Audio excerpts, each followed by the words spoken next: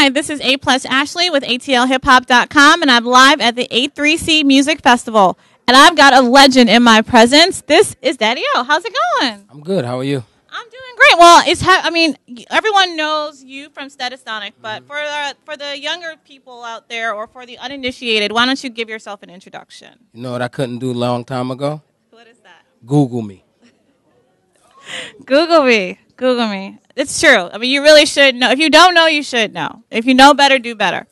So, with your long, illustrious career and essentially being one of the key members of the golden era of hip-hop, creating brand new sounds, redefining landscapes, now I hear that you're interested in the intersection between hip-hop and tech, and that makes a lot of sense, but I'd like you to help me to understand exactly why that's a passion point for you. Well, I think that technology has been a part of our life, especially in hip-hop, for a long period of time. So we was the first guys to kind of switch the way we did things. Even before Hollywood went to digital cameras, right, we were doing Pro Tools. And so technology has been a part of what we did. And we were the earliest adopters of MySpace and even Friendster and Twitter. You know, that's why there's a black Twitter, right? There's a black Twitter because of hip-hop, not because of black people, because black hip-hop people. You know what I mean? So there's some missing links when you're dealing with new artists.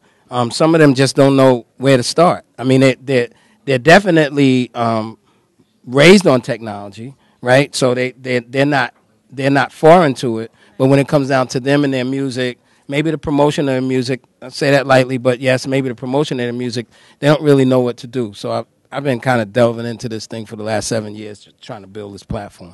Okay, and it's always great to hear stories because a lot of times people have these questions of where are they now, and it's always refreshing to me to hear people not just still being, but actually being, expanding, and growing and doing new things. Talk a little bit more about your specific new platform that you have and how that related to the panel that you were on here at A3C. So I'm building this panel called I Heard Right, and basically I've just kind of noticed that if you're a new artist and you're coming into the business, you know, because I was a new artist coming into the business, and I had a lot of help. You know, that's the other thing. It's like my heart is there because I had a lot of help. Like, you know, Russell was a big help. You know, all these people that, you know, they're older guys now, but they were all, you know, they were very helpful in terms of, you know, pointing me the right way, showing me the right studio, telling me not to spend my money here and all those particular things. And I noticed that, you know, if you take 2016 and a new artist comes into business, there's no help because he really thinks everything is online. But then what he does is he ends up getting 1 million YouTube views and nothing happens. And so, you know, what do you do with that? Like, how do you garner audience? How do you maintain audience? What do you do with the audience that you maintain? And then where's the developmental process? Because I've figured out that in technology, retail has been redefined, right? Most notably through iTunes, but we can use, you know, Amazon, whatever. Radio's been redefined 1 million times, you know, Spotify, Pandora, Beats Music, et cetera, et cetera. But the developmental piece and all the other modes that we had that made dope artists and made incredible albums like The Chronic, none of that stuff has been redefined. And so that's kind of sort of my mission.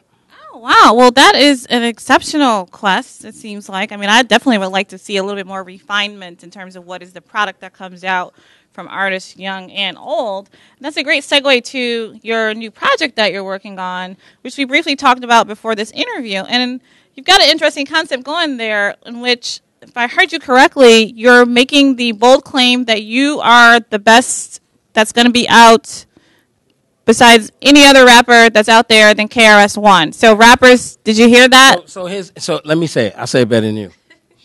I'm nicer now than I ever been. Right now, if Rakim was to go against me right now, he's trash.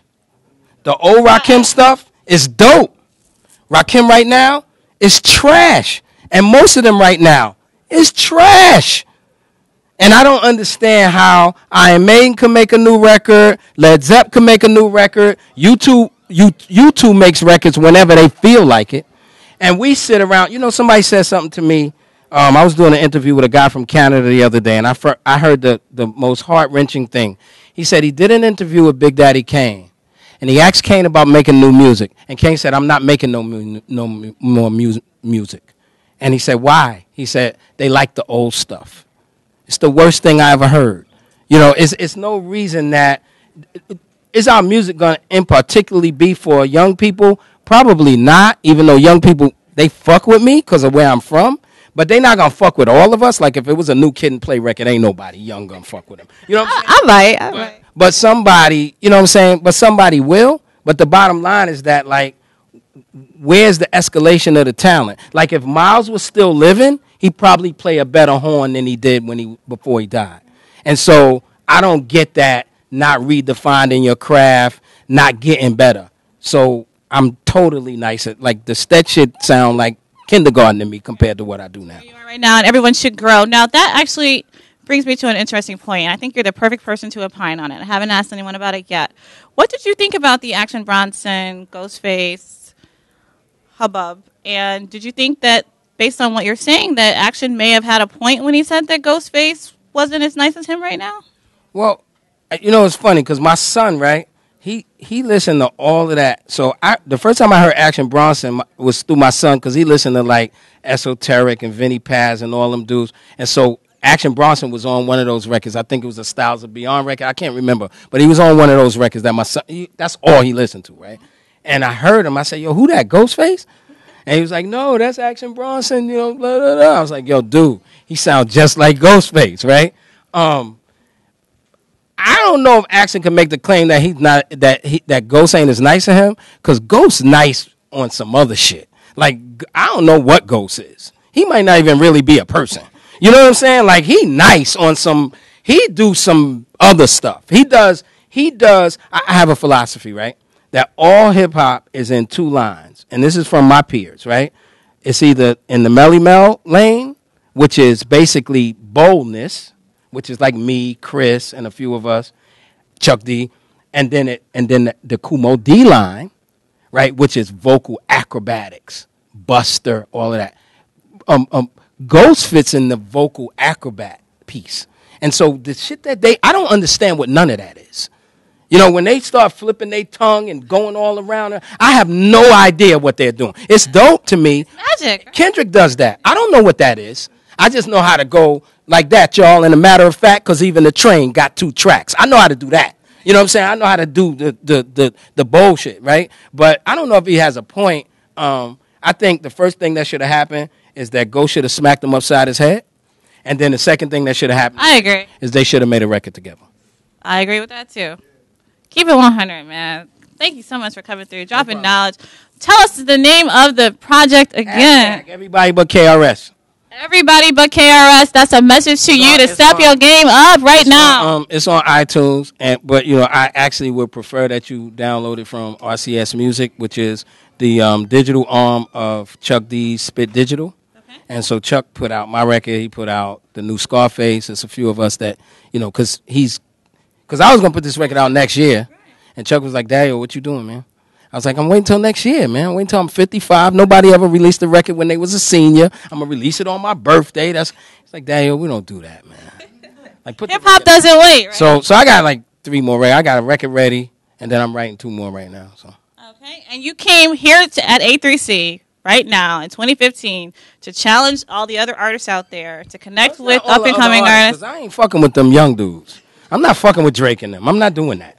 I'm not getting in the middle or none of that. I'm just talking about my peers. And then I actually went a little further back. Like, at first I was just talking about the guys in my group. But then a little further back. Like, I bum rushed Kumo D in his dressing room. I bum rushed him and Kaz. So they could get it, too. Like, them, Mel, Kaz, all of them could get it. Only one I won't fuck with is my man Rakim, because he real nice right now. Okay, so just because this is, to me, I'm sorry, guys, this is breaking news. What is the specific constituency that you are challenging with this? I'm saying making records right now. Now, if we want to go to the live battle shit, I seen that Keith Murray, Keith Murray, Fragile Star. That was terrible. But you know what? Just on an off note, it's a great attestment to battle rap culture, which means that it's actually making some noise. Because the one thing that I did notice is that Keith Murray actually mentioned K Shine and said zip him up. That means that they watching. You know, that's true. What I thought was real dope, though, is that if we do it, like when Fredro do it, we should do it to a beat. Because I thought it was dope. Like, let Goods and Averb and all them do what they do. But if we do it, the battles, we should battle to a beat. But no, I'm not. We could do the live shit too. We could do. Can we get a commitment from you right here that you will battle anybody out there that chooses to battle you to a beat? In your demographic. In my demographic to a beat and going back. There it is. Everybody but KRS, right? I'm definitely not fucking with Chris at all. And then and not Raheem from the Furious 5 either. Okay. Yeah. Everybody else though. It is said. It is true. I'm an attorney. I'm going to hold him to that contract. Yeah. Okay. So this is A+ Ashley here at the A3C Music Festival, a place where magical things happen. I'm here with Daddy-O of Stetsasonic. He's got a whole bunch of exciting things popping right now, challenging each of us to expand ourselves, to improve, to always seek new horizons, and to be better.